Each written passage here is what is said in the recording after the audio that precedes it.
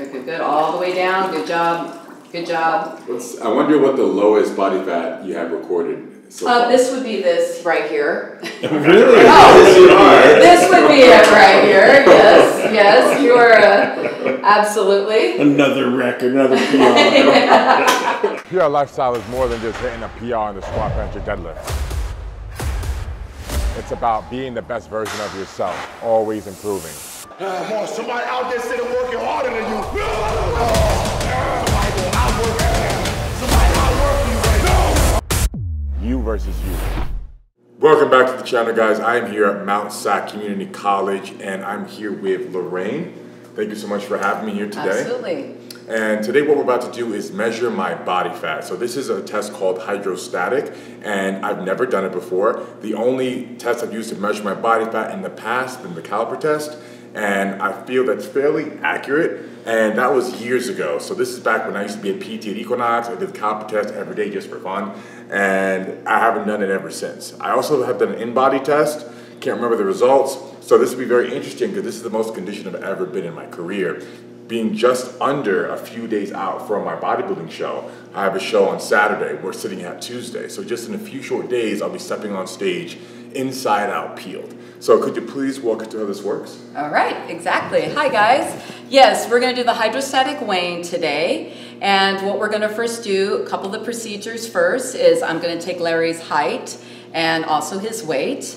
I will input that data into our laptop computer, and we will have him sit on the hydrostatic weighing tank, the calibrated weighted platform, and we will get going, and we'll go into a little bit more detail. So right now we're going to do just basic steps to get some data that we need to plug into our computer to get going. Time to get naked. Let's do it. And this has recently been calibrated as well. Okay. So that's really important. Calibration and it being accurate is huge, as you guys know. So please go ahead and hop on the scale. Perfect. Take this out of the way. Okay.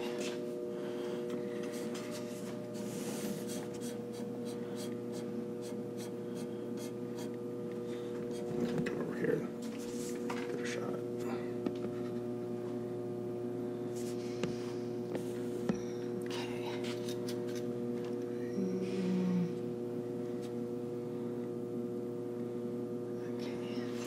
What's he at? I would say 239.5. Okay. I'm on track. Got to be 232 for the show day. So I'm going to pull water in a couple days. I just pulled sodium from today. So I expect to lose 3 pounds from that and then another 3 to 4 from sauna. Okay. Yeah. Good. Easy enough?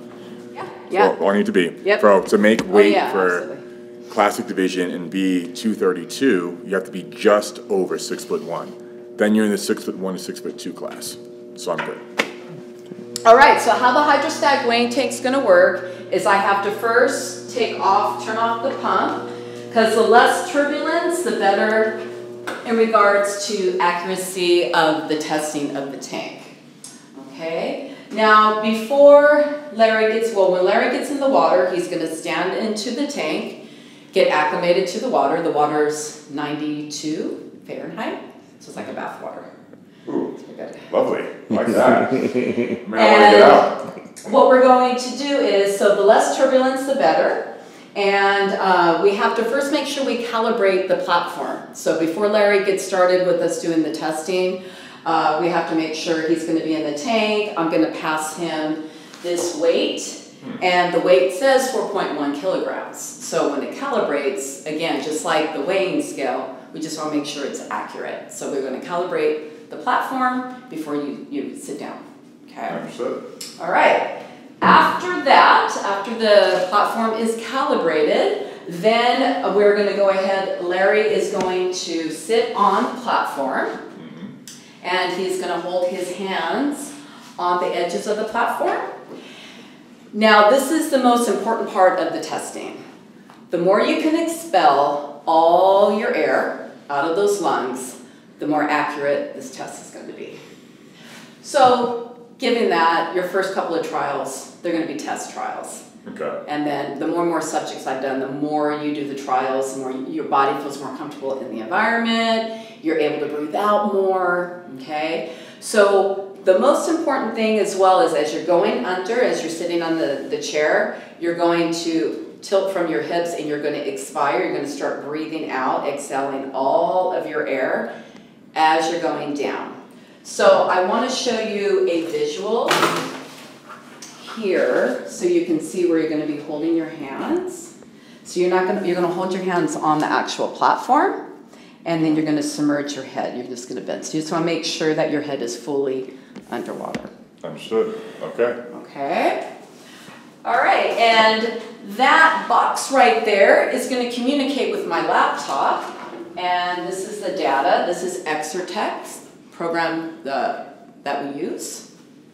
Okay. Let's see that.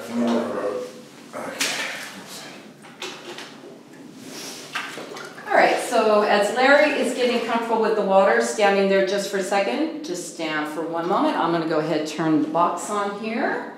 So it's communicating together. All right.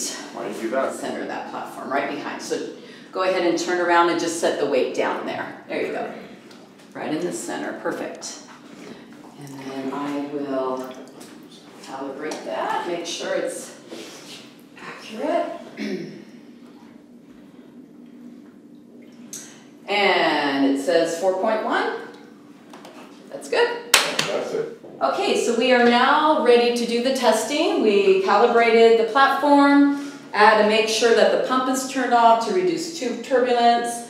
So now we're going to do a couple of trials. Like I mentioned, the first two, just get acclimated to the water and what we're going to be doing. So the other key that's important, it's a little tricky, is when you're sitting on the platform, I need you to crisscross your legs underneath the platform. So your feet should not be touching the bottom of the tank, all right? So that's where it's like you're trying to hold yourself down, and then you're going to expel all the air out. All right, I think I can handle that. Okay, awesome. Perfect. Yeah, so go ahead, sit in the center, and I'm just going to observe to make sure that your back isn't touching. So we want to stay perfect. Nice. Perfect. Crisscross. Yeah, it's good. Good job. Cross. And just go ahead, just go bend forward and just, yeah, get used to the water. Perfect. Good. And back up. Nice. Okay. Okay, so what we're going to do, so I'm going to give you another example. So our first trial, you're going to hold on. Your form looks great, of course. And so you're going to breathe out as you're going under. And try to go just nice and slow. So again, less turbulence, the better. Like try not to make too much water movement. Okay. As best as you can. And then just hold down until you feel like you've literally expelled all of your air out. Understood. Okay? I'll do that.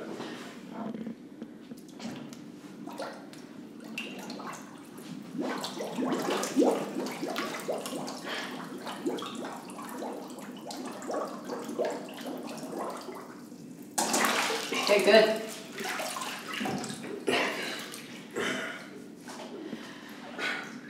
All right, how you doing, okay? Yeah, so far so good. Okay. Feels like I'm drowning. I know, yeah, that's what I'm saying, like the first couple of times it's gonna feel...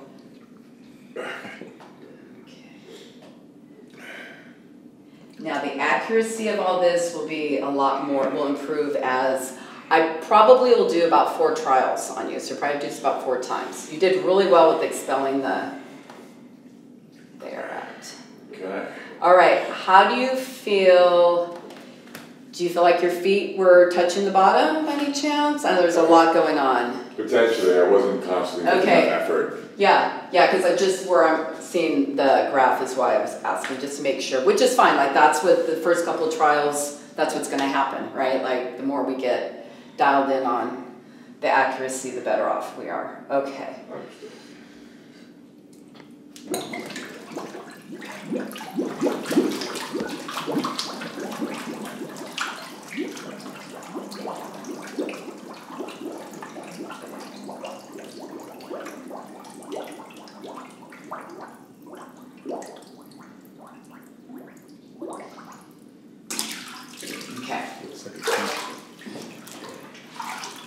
All right, rest for a bit, okay? Okay. I know it's probably hard to try to tuck under, because you're tall, right? So I know it's probably, do you think you might be able to get your feet a little bit more tucked under? Yeah, scoot forward on the platform. Okay, yeah? Yeah, better now, for sure. Okay, Absolutely. that's one thing I was observing on. Yeah, see, it just makes all that big of a difference, because now I had you, I mean, just how that makes a difference, it had you at 11%, which I know is not the case, and now you're at 4.2, so. Holy crap, 4.2. All right. And after those 8 more pounds, where's that going to come from? So we're definitely, so these are just tests, right? Like these first two, it's like, that was from 11 to 4, so we're probably, Somewhere in the middle. yeah, but I just wanted to give you an example of how we know that we need to, so that makes a big difference. Let me just make sure. Now, one more thing, if you could stay maybe under, because I'm still seeing some bubbles come out at the very end. Okay. If you can try to hold it, which I know you can, like 5 more seconds, Sure. if possible. I want this accurate. I'll kill myself Okay. with this. I got it. I figured, like, yeah, you holding your breath for 5 more seconds is very minimal. Oh, yeah. Okay. All right. Okay. Good job, yeah. Try to keep those feet up. Good, good, good. All the way down. Good job. Good job. Awesome. Down, down, down, down. Great job.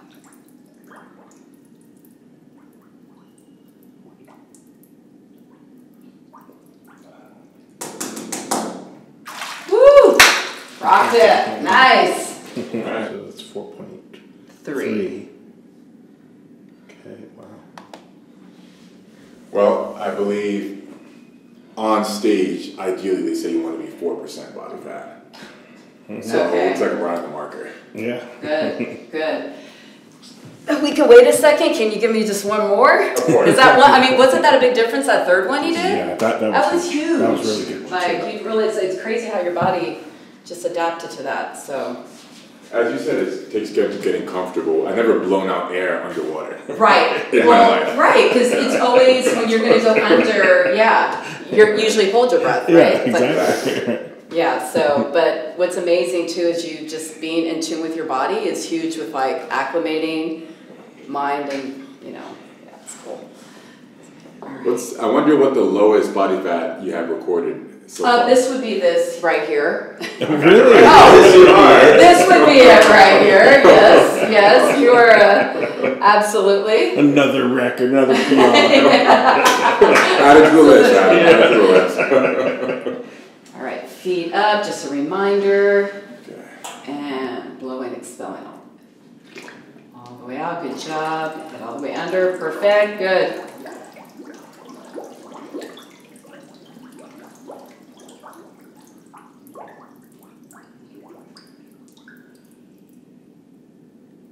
So you see like some of those bubbles still coming out, Yeah.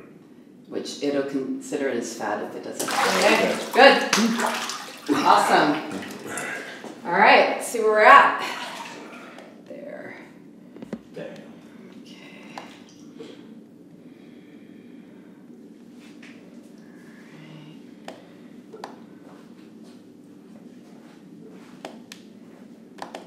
So let's see. It's going to put so at 3.8. Let's see what our port. See, it has him. We have to take the averages out at 11.1 because Yeah, that's it throws off his definitely not average. accurate. Yeah. So let me see. Okay, we got good data. So Beautiful. we'll just take that one out, and then you'll definitely be about 4%. 4%. 4%? Yeah. 4.0? Yep. Okay. Right in the money. Yep. Nothing but chicken and lettuce for the last 3 weeks. No carbs, no fats. I cut out artificial sweeteners a few days ago. So if you want to be at 4% body fat, be prepared to eat nothing but grilled chicken with no sodium, with no fats, with no carbs. That's what it takes. No fun. I love the realization of that, right? You know, it's like, what's the magic key? It's like, well, there you have it. You can't work out a bad diet. Not at all. Just can't. I had this talk with my coach the other day about what part of the diet is the hardest part. The first few weeks is not too bad. You still have some carbs in you. You feel good. You're not super depleted yet. The middle, though, is the hardest because that's the part where you don't see the lines coming in every day. As a bodybuilder, you're constantly posing, practicing in the mirror, and when you're at the very end of prep, the final 2 weeks, every day, quite literally, you see the lines get deeper, lines you never saw on your body before, your skin gets tighter daily. So it's daily motivation, and that becomes addicting. Whereas in the middle, you don't see that. So it's very hard when you're starting to feel depleted and deprived and have all these cravings and you don't see the results, right? So I find the last couple of weeks to be very exciting despite it being on paper the most challenging. And I will definitely come back here after this weekend and Olympia Amateur, which is a few days after in Orlando, once I am in the peak of my bulk to see how much my body fat climbs when my weight stops going up. So I want to get to about 275, 280 pounds. That's roughly when my body likes to tap out and say, okay, that's enough weight. And I've never had my body measured there either. So I'm curious how high it gets. So I'd love to make a visit in bulk mode. All right. That'd be a lot of fun. But 4% is a lot lower than I thought it would be. I was expecting 7 or 8. Yeah. But coach says that in bodybuilding, there's a couple of markers that says your condition and it's not getting any better than that. Striated glutes being the most important one. And I had that from a week ago. And now they're very deep. And that's where I think that there's not much else to lose now but water weight. Where do I go for 4%? Seriously. But thank you so much for Yes, absolutely. My pleasure. It's been great. You know, beautiful facility. This is my first time here, brand new. Just 6 months ago, you guys opened up shop, right? Yeah, 6 months. Gosh, we're 10 months now, but it goes by fast. Yeah, about 10 months. 10 months. Absolutely gorgeous facility. And then the view, it's so much daylight in this gym here. Yeah. I mean, amazing. And by the way, guys, OG Gym, gym that Ryan and I are partnering up to open, is opening, we're looking at early next year between Jan and February. And it's going to be right there in Claremont on Foothill Boulevard. So please stay tuned on the One Gen Gym page on Instagram for any updates, or join my broadcast channel, Larry Wills. So thank you so much for watching this video. Thank you, Lorraine. Absolutely. For the testing, and we will see you guys very, very soon on stage.